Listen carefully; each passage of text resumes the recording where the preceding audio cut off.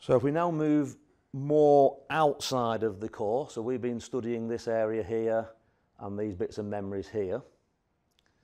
So if we now look at a proper application, you can potentially pull instructions through the ART accelerator into the core.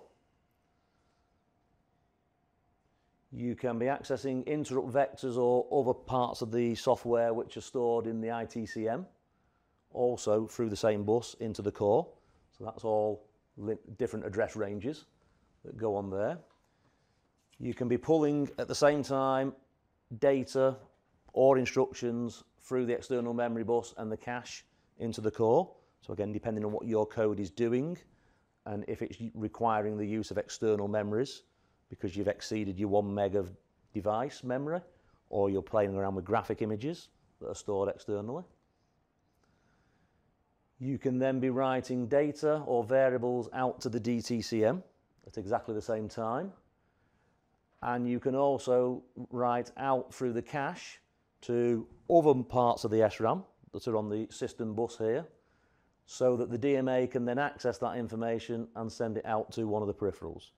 So all of that can be happening at exactly the same time in the device. And it will all be down to where you've allocated all these memory blocks and how you've configured them all at the start of your application or on the fly, depending on what you're doing in the application. So there's those memory blocks.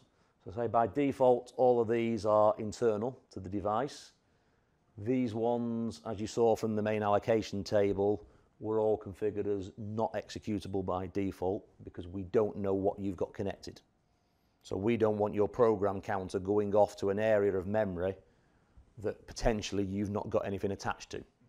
So we don't want to generate errors in the system. So we make sure that code is not executable by default from those areas to protect the system in case you fail or miss that configuration part.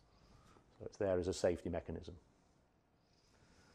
So hopefully you can see with the system bandwidth now that you've got everything in there to make your application a lot closer to DSPs and a lot closer to real-time processors within the system.